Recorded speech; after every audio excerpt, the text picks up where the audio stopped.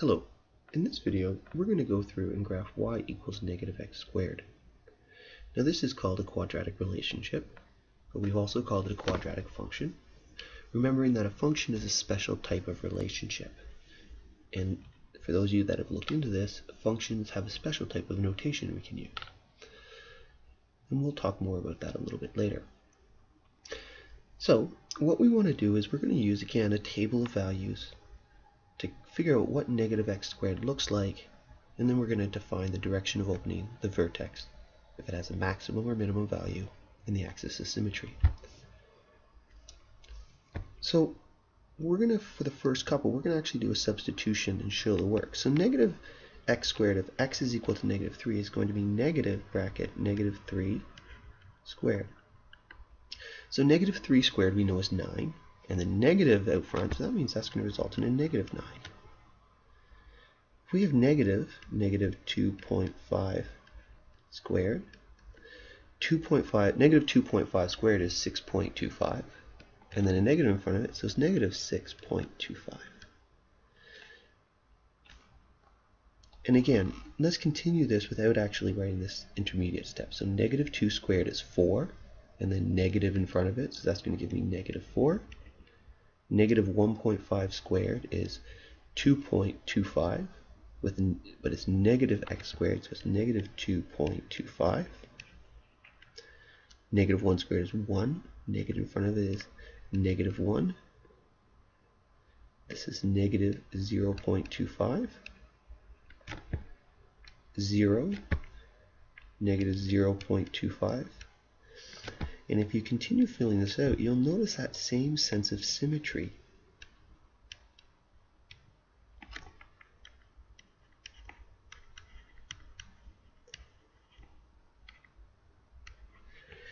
Now, interestingly, a little calculator point here is that we can probably do most of these in our head, but if we can't, we might get our calculator out and work them out. It's really important to actually take a second, even if you can do all of these in your head, and type them in your calculator. The reason why I say that is, depending on how your calculator functions, you might put in negative 3 squared, and your calculator might give you negative 9 or positive 9, depending on how it interprets the syntax, that is what you've typed in. And it's really important to become familiar with your calculator. Remember, even though a lot of us work on computers nowadays and we have these calculators in here, it's always useful to have a handheld calculator out and become familiar with that calculator, because it's a great tool, but it's really only useful if you are aware of how it works. And that's something to be conscious of as you study. So again, I was talking about this idea of symmetry. So we notice the symmetry between this one and this one up here, right?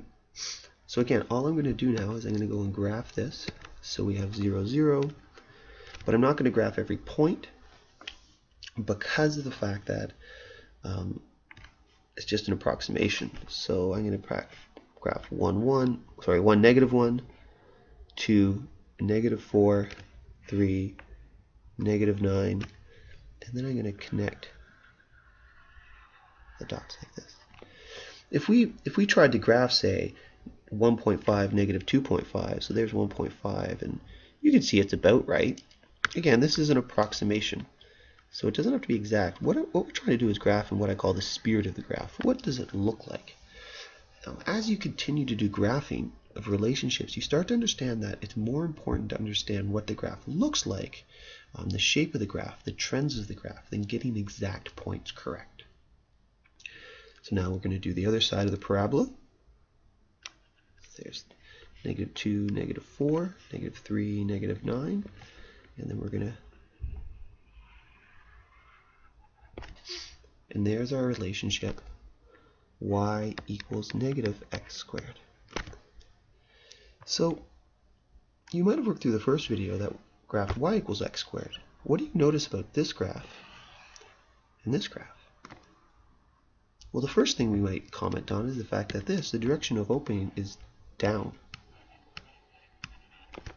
The vertex, the point where we change direction, so we're going up, going up, going up, going up, going up, going up, going down, going down, going down. The vertex doesn't change. Now, though, instead of having a minimum, we have a maximum. And the maximum value is at the point 0, 0, so it's at the vertex. Interesting thing to take note of. And remember, the axis of symmetry is the axis that we can make. And what we'll see is that if we bend this graph over, fold it over that line, it lands on top of itself. And so very important, the axis of symmetry is always the equation of a line. And in this case, it's x equals 0. And it's done.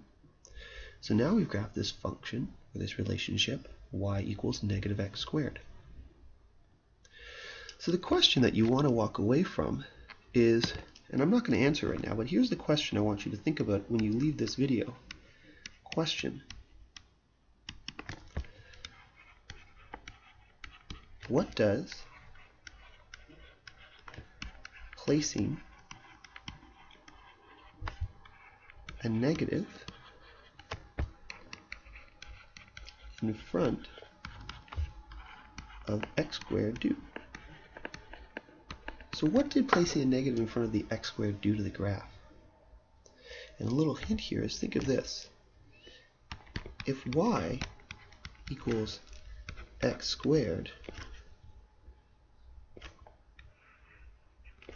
notice that negative x squared could be thought as negative y.